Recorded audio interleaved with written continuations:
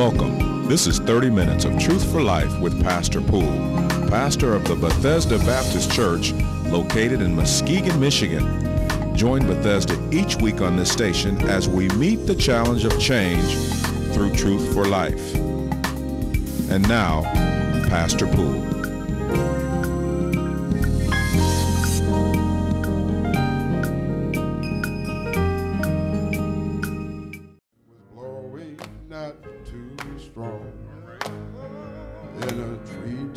Just a few feet away was a robin singing a song. I don't know what he was singing. Pretty soon he was on his way. Who can say he wasn't being grateful and saying thank you for another day? Everybody ought to praise his name.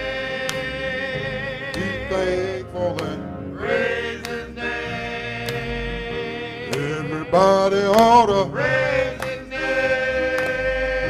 If a robin can say thank you, you can do it too. Everybody ought to praise his name.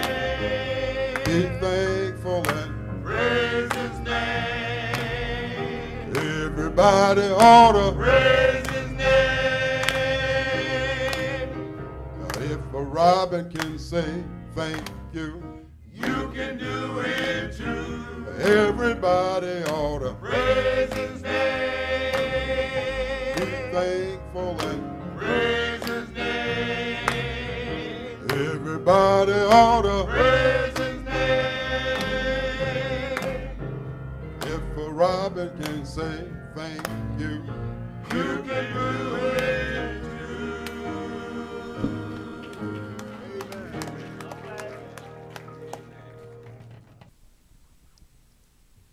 My response is to get down on my knees before the Father, this magnificent Father who parcels out all heaven and earth.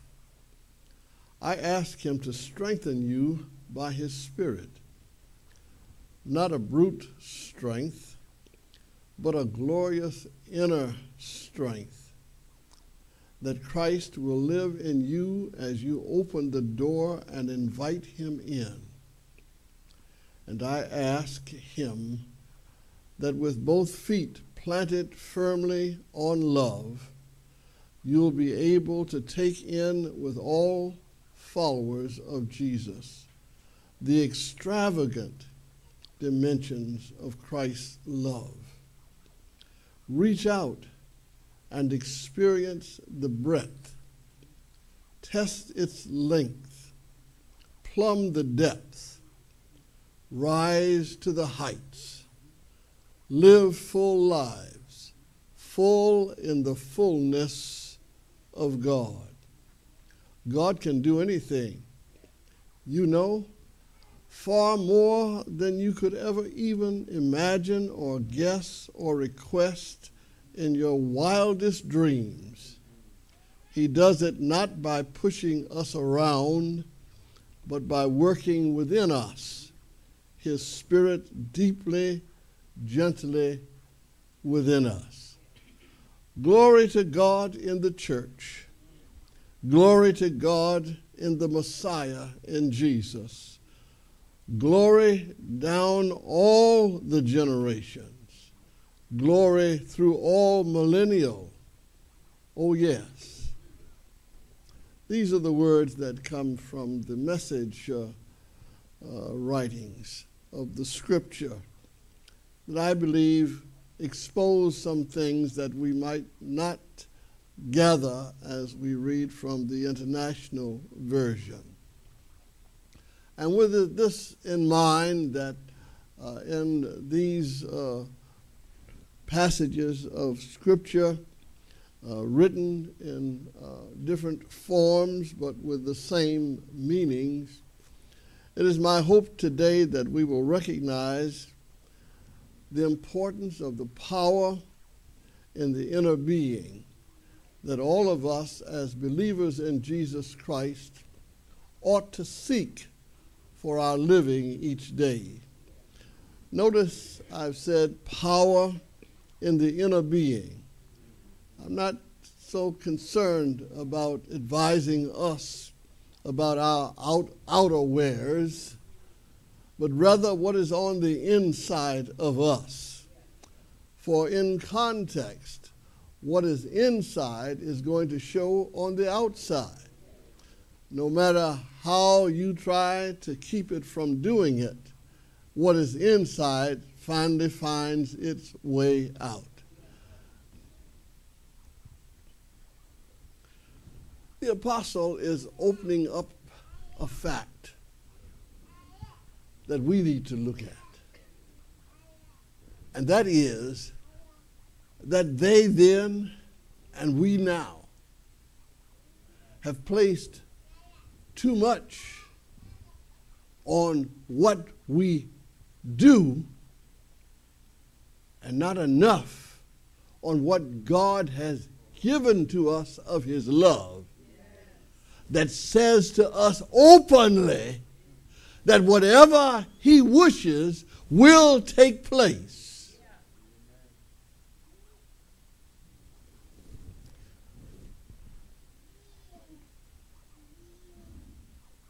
If I put it another way, Paul wants us to understand that there's the availability of the information of what God is doing and the powers that he can give and wants us to have, that availability is available through the administration of his love.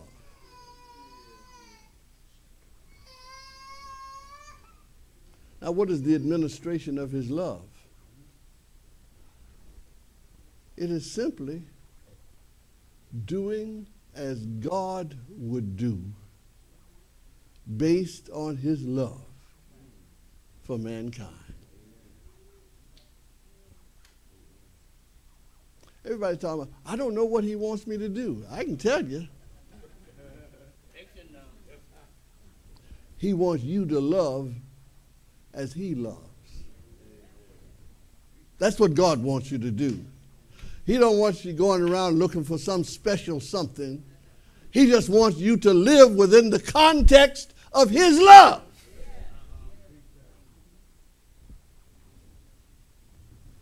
And anyone who reads the epistle recognizes that the Apostle Paul wants to pass along to others the information that it took him a long time to gather and to learn about himself.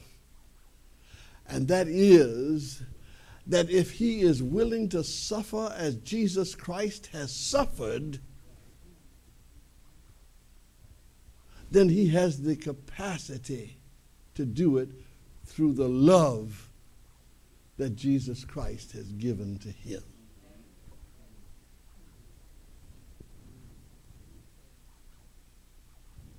Now, you can't live the life that the Lord wants you to live unless you know what that life is.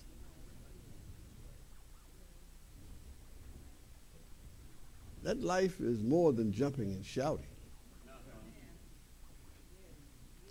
The jumping and shouting takes place after you've lived the life.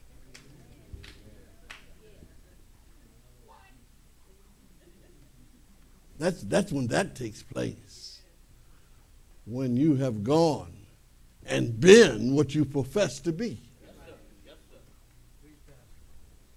When you have loved your neighbor as yourself.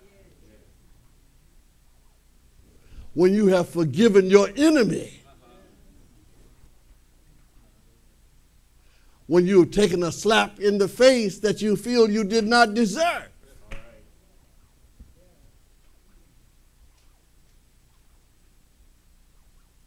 When you have been able to look your fault in the face and defeat it. When you've been able to rise up above the weakness that has hampered you for years.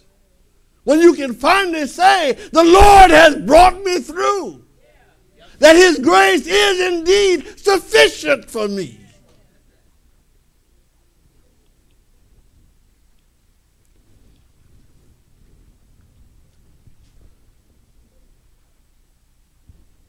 But the only way to receive that is to also act out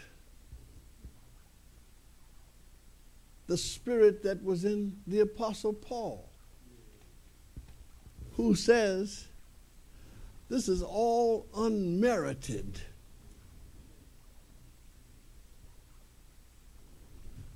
He didn't have to do this for me. He could have destroyed me. I was seeking to destroy him. He didn't have to give me a life that is filled with abundance, with strengths that I could not even imagine. He didn't have to do that for me.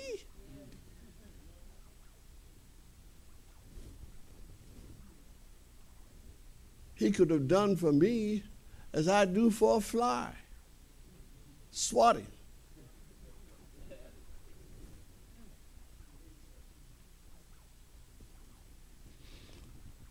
But he gave me this ministration. He gave you this ministration. He gave all that you have received from him, all of his riches, because he wanted to make you stewards of that. He wanted to place in your hands the stewardship, the trust, the commitment to bring about in this world where we live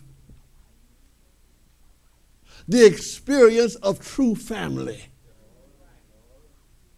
That's why the epistle of Ephesians talks about the unity of the church.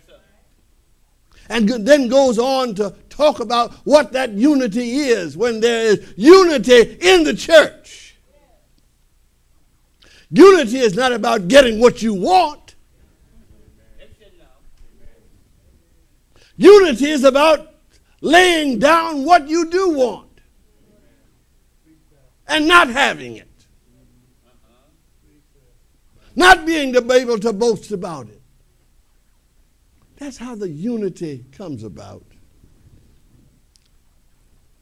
I was listening the other day to one of the commentaries on a religious station, and they were talking about marriage. And they said that in order to have a good marriage, it is not all about the things we have, but what we give up.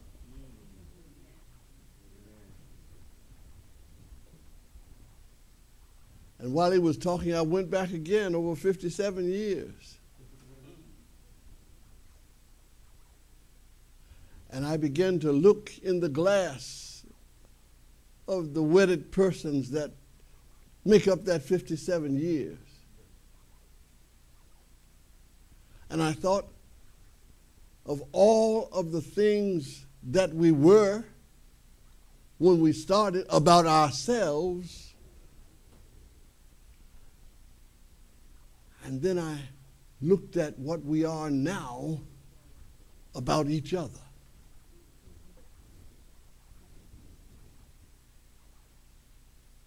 The church is a family.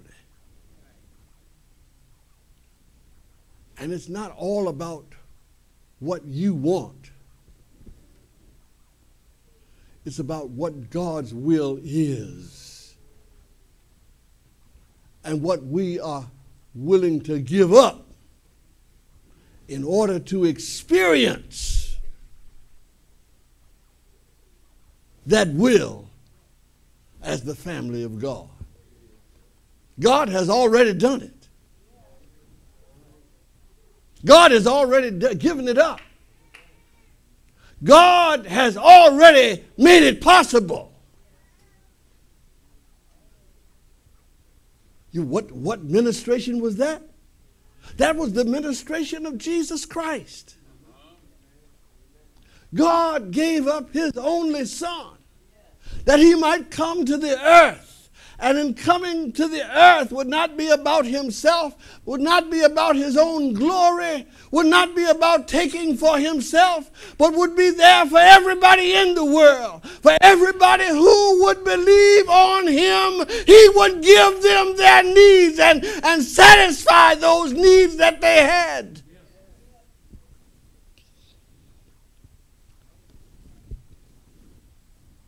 It's a mystery. We treated God so bad, yet he treats us so good. His love is a mystery. We fought him so hard. We are still fighting him hard, and yet he is still giving us his love, his care, his concern. And every millisecond, a blessing. For every breath you take is one that comes from God.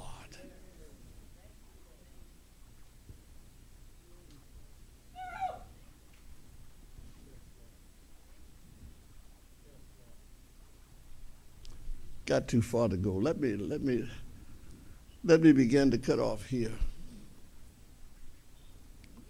Paul brings to our understanding, if we accept it, that we don't have to have any fear in approaching God. I bow down my knees.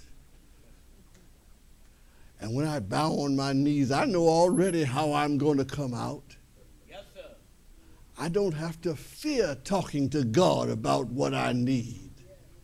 I don't have to fear talking about God, what's wrong with me, because I know God is my Father, and my Father is not going to turn me away. I may not understand what he's doing for me and how he's doing it for me, but I know that he is my Father, and that my Father loves me, and that my Father will not let me fail. My Father will not take away from me. My Father will give to me.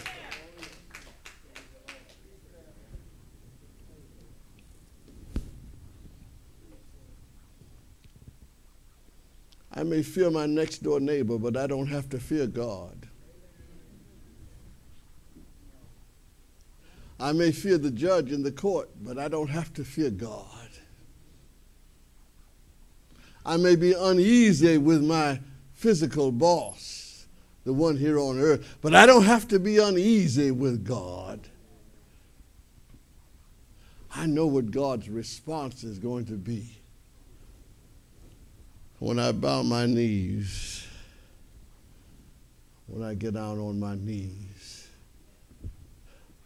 open my mouth and talk to him. And sometimes I'm on my knees in awe with my mouth open like a bird.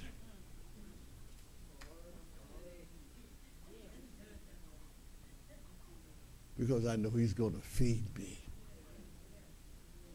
Wherever he is, he's getting something for my good. He's getting something to make my life better than what it was. But our problem today, if I can take 3 or 4 more minutes, our problem today is that in order to have the good, we are not willing to endure the pain.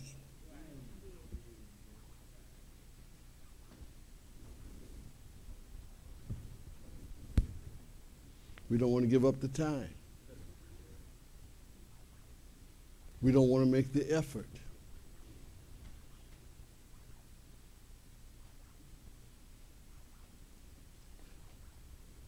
We say we believe, but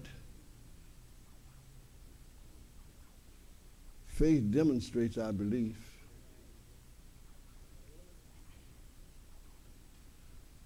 For faith brings about obedience to what we say we believe. And through it, we work for that which we have faith in, that we believe in.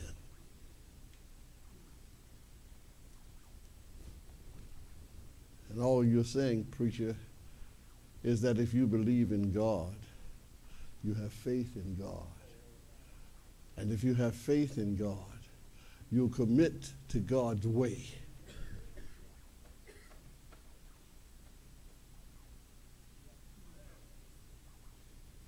The other things will not become more important than God.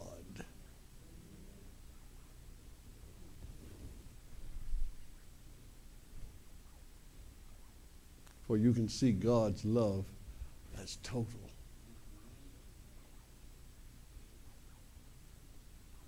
I couldn't tell you for the life of me what happened to me in those hours between 11 o'clock last night and 5:30 this morning. I dare anybody to get up and tell me.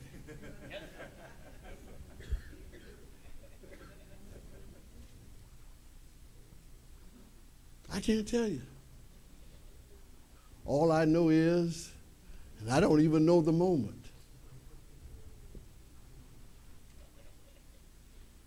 I remember one thing, my wife coming into the bedroom saying, you need to take your medicine and take your glasses off.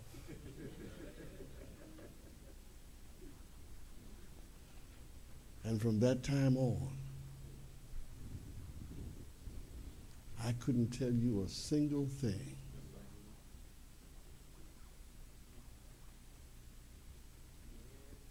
I was unconscious.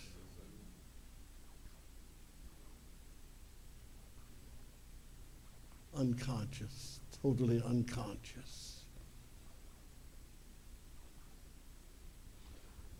But about 5:30 this morning, something that I can't describe woke me up. I had a sound mind. I was able to tell you my name.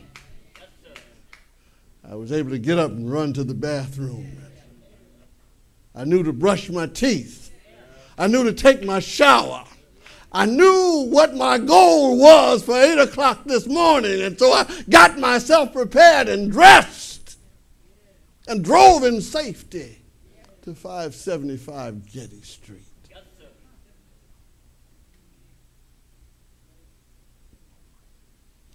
It wasn't something that Charles did.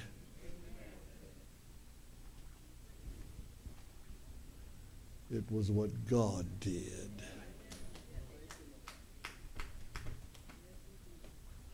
What's that song we used to sing? He woke me up this morning and started me on my way.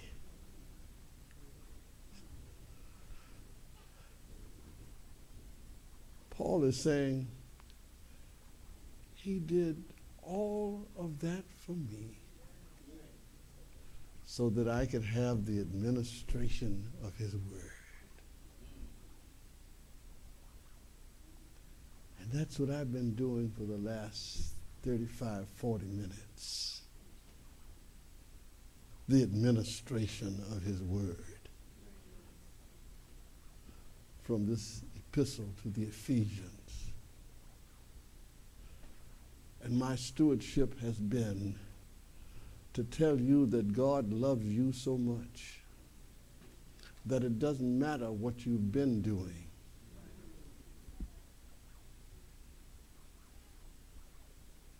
It matters that he loves you.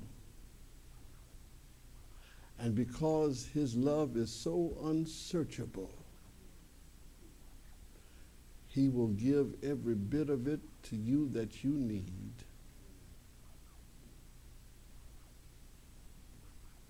So you can live a life that exposes the abundance of who he is.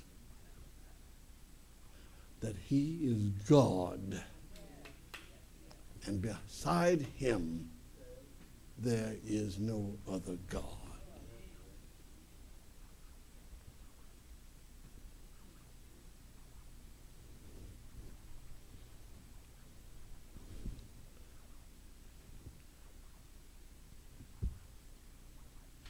I don't know about tomorrow, but I know who holds tomorrow. And because I know who holds tomorrow, I'm all right.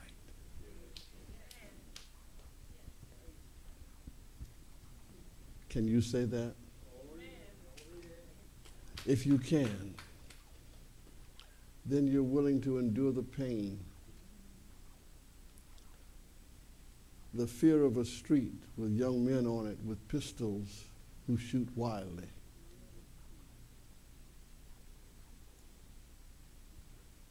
A movie theater where someone will walk in that knows nobody there and destroy them physically. A court that will make laws against God.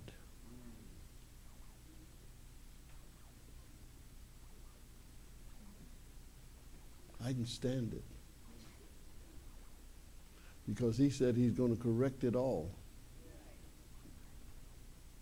And so I love them all because they're in God's hand, and God is going to correct it. And it's all right with me because he has already told me in his word that it's going to get worse before it gets better. And that it's all about making a new world where his family will come together and live eternally with him. And he has done it because Jesus Christ gave his life on Calvary's cross, was buried in a borrowed tomb, stayed there for 3 days, but then got up, and it's history, out of the grave, and declared that all power in heaven and earth is in my hand.